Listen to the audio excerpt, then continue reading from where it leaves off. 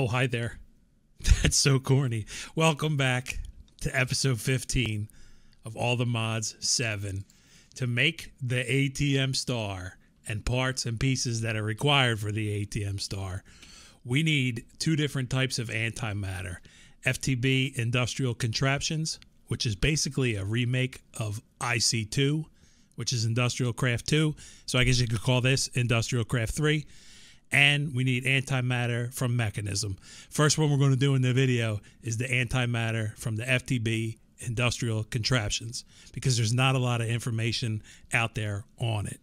Here's a parts list of what you're going to need to power the nuclear reactor that's going to power an antimatter constructor and make us antimatter. 1, 2, 3.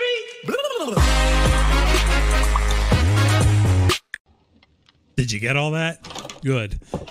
The part that's kind of confusing is making these things here, the quad uranium fuel rod. Not confusing, but can be kind of an arduous process, let's say. You have to can fluid cells with uranium dust, fluid cells that are filled with water. So nobody wants to stand here with an empty fluid cell and fill up 8,000 with water. So this is the create and other mod contraption that I came up with to turn fluid cells into fluid cells filled with water. I have a depot here with a crafter underneath. Inside the crafter, I have a recipe that's telling this to put an empty fluid cell, and it's going to get back a fluid cell filled with water. So that puts an empty fluid cell on this depot. This spout that's being filled with water from an electric pump is going to fill the cell up with water, and it's going to discharge through this brass funnel right here. Now, the only goofy thing is you have to put an attribute filter on there, or else it'll pull out every empty cell that you put on there, and it doesn't know that it has water or doesn't have water. So the way you can stop that is you take an empty fluid cell with this attribute filter, put it in here, and then scroll down to contains air, and we're going to deny anything that contains air. So you would just hit check right here. Boom, pop the attribute filter in there. So now we can order all the parts and pieces that we need.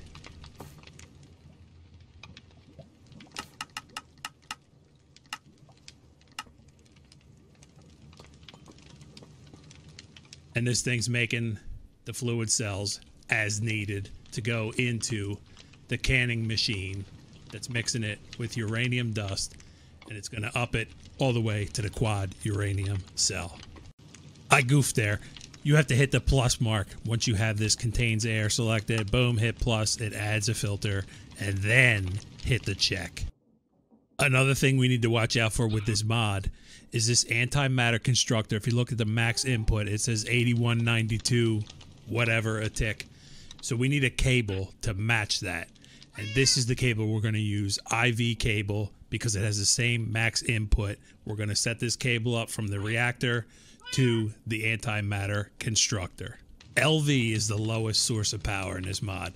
So that's what I'm using to power these four machines that are making the parts and pieces that we're using. If you don't match the correct power to the machine, you'll either burn the machine up or burn the cable up. So this is all LV, and up top here, I have LV solar panels that are powering all these machines. I have all the parts and pieces that I need now to make this FTB Contraptions antimatter constructor deal. So let's do it. Buy the nuclear reactor from Mekanism, except I need to turn this thing off because it's kind of loud. So let's do that for now. This has a chance to blow up, so why not blow it up if it's going to blow up next to the nuclear reactor? Horrible idea, I know. Nuclear reactor goes there. We're going to put IV cable from that to the antimatter constructor. Now, access the GUI of this nuclear reactor. It won't do anything right now because it doesn't have the parts that it needs. First thing we're going to add is these quad uranium fuel rods. And you're going to have to bear with me because I'm looking at a picture. One goes there. One goes there. One goes there. Goes there. One goes there. There. One there. Now we're going to do the reactor plating.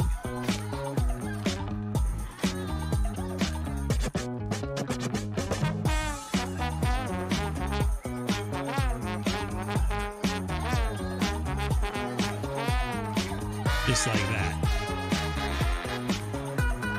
Now let's do this component heat exchanger. That's going to go right here. Take some component heat vents.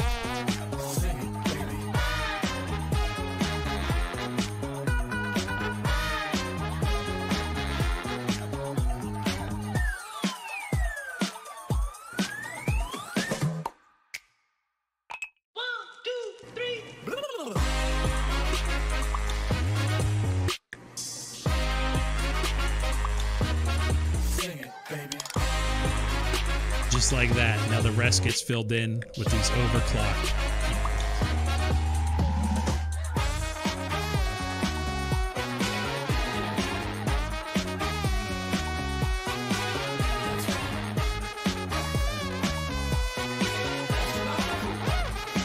Somehow miraculously we have the right amount of parts. Now if we hit this question mark here, it tells us this reactor will not explode. This reactor will run for 20,000 seconds, max generated, blah, blah, blah, total energy generated. There we go. So we can run this. Hit play. It's running. These have a lifespan that will run out, but hopefully not run out before the antimatter constructor makes the antimatter that we're after. She's chooching. I'll bring it back when it's done. Any second now, we should have, boom, there we go. We got our first piece of antimatter for the FTB Industrial Contraptions mod. Now, what I didn't say or mention is that you want to place these down in the order that I did, meaning before you activate this reactor, you want to have this cable hooked up to the antimatter constructor, because what will happen is if you have this reactor powered and it's storing energy in there and then you go to hook this cable up, it'll burn the cable up even though it's the correct cable for this contraption. There's something goofy with the mod, so just do it this way. It'll work just fine. I don't know about you, but something seems disproportional here between these two mods. These two blocks make antimatter. We need all this to do it with Mekanism. Matter of fact, I did a video a couple videos ago about making this fission reactor, the turbine to make power, and the induction casing to store the power that we're going to need for what we're about to do. Also, how to get these polonium pellets and plutonium pellets, which we need to make this stuff right here, SPS casing, because we're going to make a super critical phase shifter to make antimatter in Mekanism. It's going to give us this liquid one, and then we need to run it through a chemical crystallizer in order to get antimatter pellets.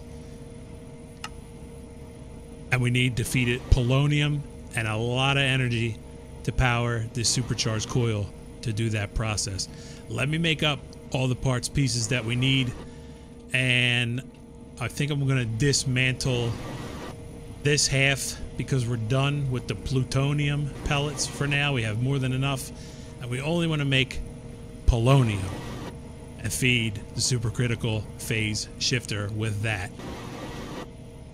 I've had this off for a while, but I'm going to put the suit on just to remain safe.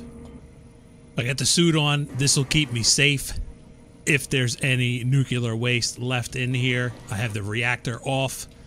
The pipe shows 0 in the system, so we should be good to go. All I need to do is break this, and we're only going to feed into the solar neutron activators. Then we'll break this here. We can run our output pipe, janky dire wire style, over top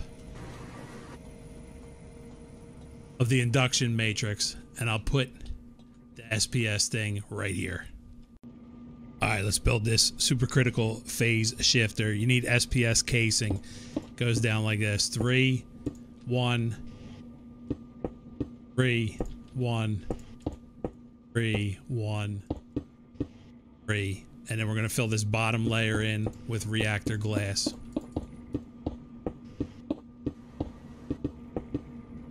All right, now we need to bring these 4 sides up. So I'm going to put cobblestone blocks down on these 4 corners as a temporary block.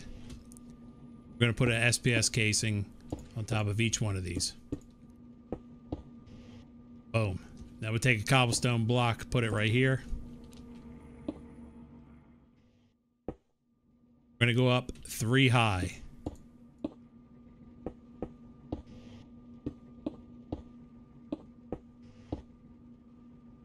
I'll put reactor glass on these. It's a SPS casing on top of each one of these.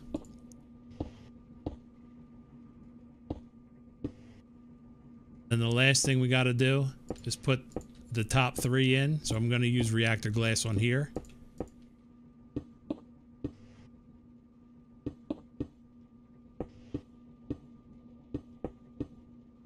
Put SPS casing on top of it. Now we have a structure that looks like that. Let me get rid of these.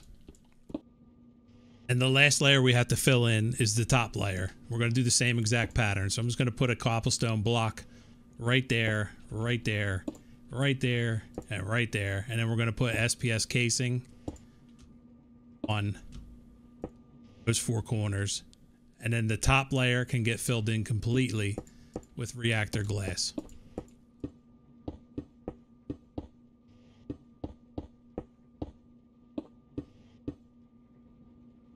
Rid of these cobble.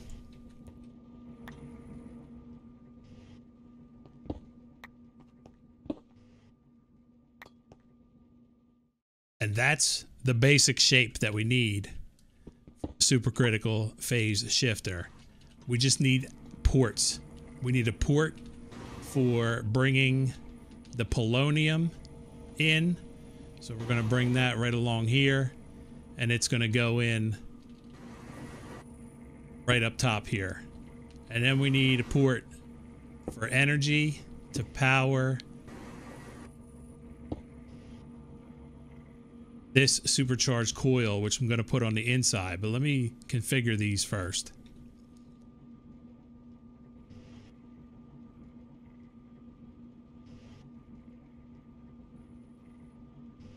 That wants to be an input. This is an input. And the last one we need is an output. I'm going to put the output right here. So the only one that needs to be configured is this, an output.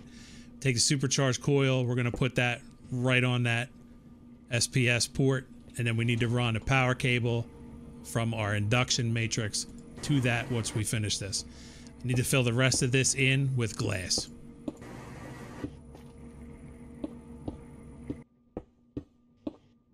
Should have a supercritical phase shifter. There we go. Status is idle. The machine actually made. That's how you make the supercritical phase shifter. So now I just need to port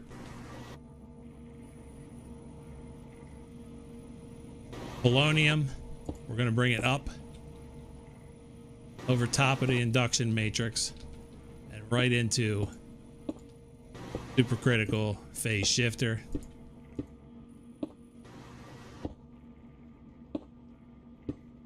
Boom, like so. We can hook up our power to the port with the laser. Boom, it now has power. So the only thing we need to do is fire up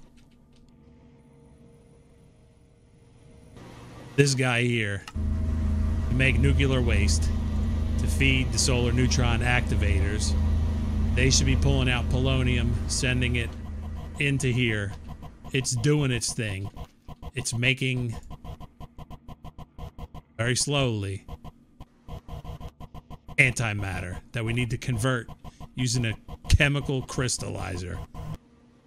All right, change of plans. So I had this power cable hooked up. This thing was chooching the whole time, and it really wasn't doing anything but wasting power. So I unhooked the cable, And I'm letting this fill up with polonium now, and I also rerouted how I'm doing the polonium. You can use these radioactive waste barrels to store polonium. So it's going into the top. It has to be imported in the top and then exported out the bottom of it. Pulling it back out the bottom, I'm going to build up a decent supply of polonium to send into the supercritical phase shifter before I hook this power cable back up. I got the chemical crystallizer. You take a basic pressurized tube or any tube, it'll pull the antimatter that this is making into the chemical crystallizer, and then once this has 1,000 millibuckets, it should turn it into an antimatter pellet that we're after. But I need to let this run for like 2 hours or so to fill up with a decent amount of polonium. I'm going to do that. I'll bring it back. Hopefully this thing will look cool because I need a good screenshot. There is now 100,000 millibuckets plus of polonium in this pipe. So we should be good to go. The last thing I had to do is just hook up this power cable again. That should chooch and make an antimatter pellet. But while that's doing that, let's get a cool screenshot in case we want it for the YouTubes. Perfect. She's chooching. It's making antimatter. It's going into this chemical crystallizer. And once this hits 1,000 millibuckets, we'll get our first piece of antimatter. All that for this. All you need is this. Amazing. Folks, that's going to be the end of the video, though. I'm going to let that run, get my antimatter going. Thank you so much for watching. Appreciate it. Have fun and peace. That was only enough for 110 millibuckets. I'm horrible at math. I needed 1,000,000 polonium.